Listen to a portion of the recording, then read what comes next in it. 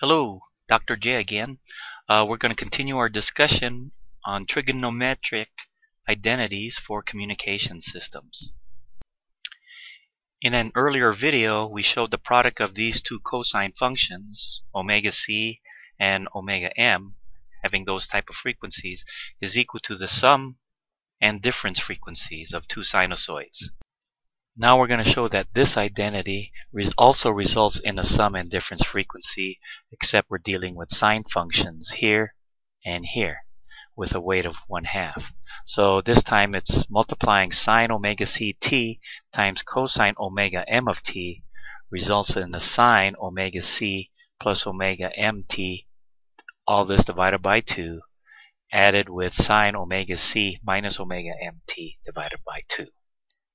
Again, we have basically multiplying two sinusoids resulting in the sum of frequencies and the difference of frequencies.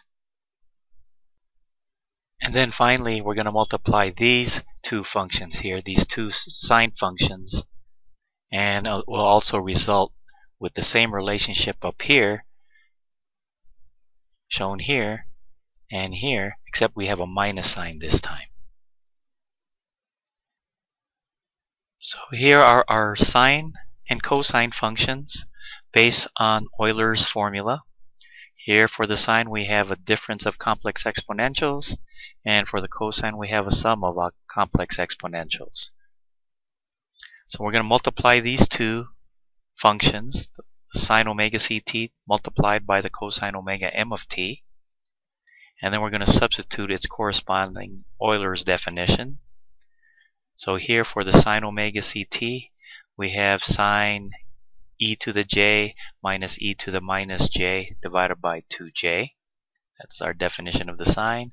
And for the cosine, we have the same type of relationship, e to the j plus e to the minus j divided by 2. Since we have a common base in our numerator, we just simply add or subtract the exponents. So for this term and this term, we have the sum of the exponents omega c plus omega m. Put it in parentheses so you can multiply it by j and t.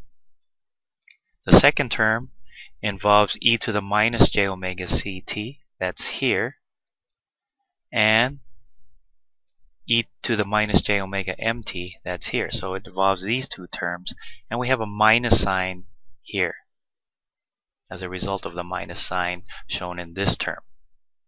Again, in the denominator, we have 2 times 2j coming from here and here. The third term, we have e to the plus j omega c, that's due to this term, and e to the j minus omega m of t, and that's dealing with this term. So this here is a result of multiplying this term with this term. And finally, the fourth term, we have negative j omega c t due to this term, and then a minus minus becomes a plus j omega m of t, and that's a result from this term right here. So for this last term is a result of multiplying these two inner terms.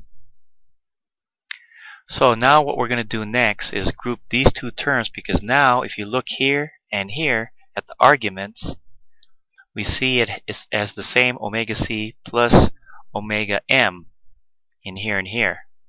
So if you look at this, this is in the form of e to the j minus e to the minus j, and that's what we have here, except we replaced the argument with omega c plus omega m in our sine function definition. Again, this is weighted by 2. Okay? Because we already used the 2j to give us our definition of the sine, and then this 2 is a result here of weighing this sine function by 1/2.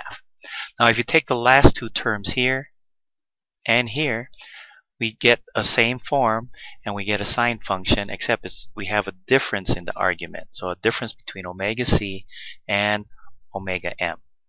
So there you have it. Multiplying these two sinusoids results in the sum and difference frequencies. In this case we have sine And here we have cosine. When you multiply the sine and cosine, you get basically two sine functions with frequencies that are added together and two frequencies that are subtracted. So one last showing of using Euler's formula in terms of multiplying two sinusoids. Here for our carrier we have a sine function. Here for our message we have another sine function. And we're just going to basically multiply these two functions together and substituting the definitions here and here. And we follow the same process we did earlier, taking this term and this term, adding up the exponents. This time we have 2j times 2j. However, when you multiply 2j times 2j, that gives us 4, but j times j is negative 1. So that's why I put a negative in here instead of the 2j and 2j here. And so we have a real number in our denominator here. Now the numerator is a result of multiplying minus j omega ct here and a minus j omega mt here. Now the minus and the minus in front of these complex exponential term results in a positive in here. The third term, well, we have a negative j omega c here, so that's a result of this term. And a negative or positive j omega mt resulting from this term. So for this third term here in this equation is the result of multiplying this term and this term. Also we have a minus sign in here, so there's a minus sign in front of this term. And finally our last term is a result of multiplying a positive j omega ct here, that's shown here, and a negative j omega mt here for this term. Again, now grouping this term, we recognize that 2j times 2j is still a minus 4 here. And so we recognize here and here forms the definition of our cosine term.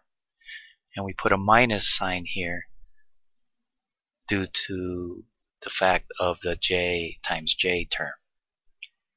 So here in our argument in our complex exponential we have omega c plus omega m, and using the definition of a cosine we result in this term here, the cosine weighted by a function of 1/2 with a minus sign in front. The last two terms here, notice we have a minus here in front of this term and a minus here in the denominator, so this will be a plus term. Same thing with this as well. Alright, so we got the minus becomes a plus, but then you notice the form. We got e to the j plus e to the minus j with an argument omega c minus omega m. And so hence we have a definition of cosine with an argument omega c minus omega mt divided by 2. So that's our identity again. So the bottom line is that when you multiply two sinusoids together, we get the sum and difference frequencies.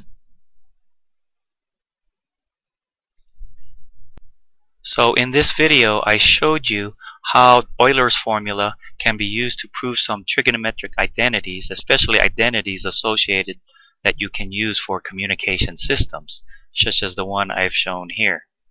And I'll elaborate this further in future videos. So thanks for watching. Signing off is Dr. J.